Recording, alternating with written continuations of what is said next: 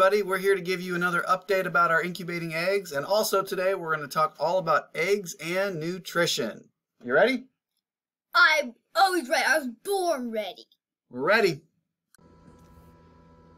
All right, here we are. We're going to add a little bit more water to our eggs to keep the humidity up in the incubator. So Lincoln's going to do that quickly.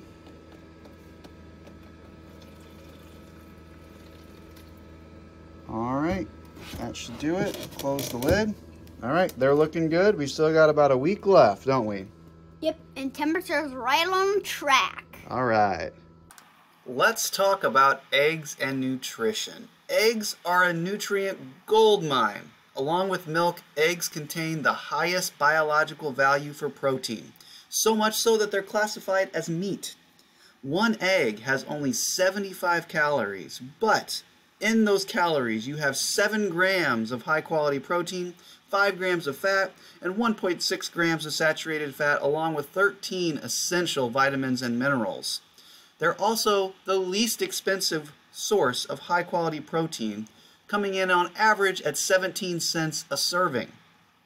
In addition to giving you energy, your body uses the protein found in eggs to build and repair body tissue and cells, grow strong hair and nails, build and maintain healthy muscles, and help fight infections. There are also so many different ways we can eat eggs. We can scramble them, poach them, fry them over easy, hard boil them, or soft boil them. The options are endless. Eggs are also used in all sorts of recipes as ingredients. They really are incredible. Now, our chicks will be laying eggs for us on our farm in 5 short months, and I can't wait.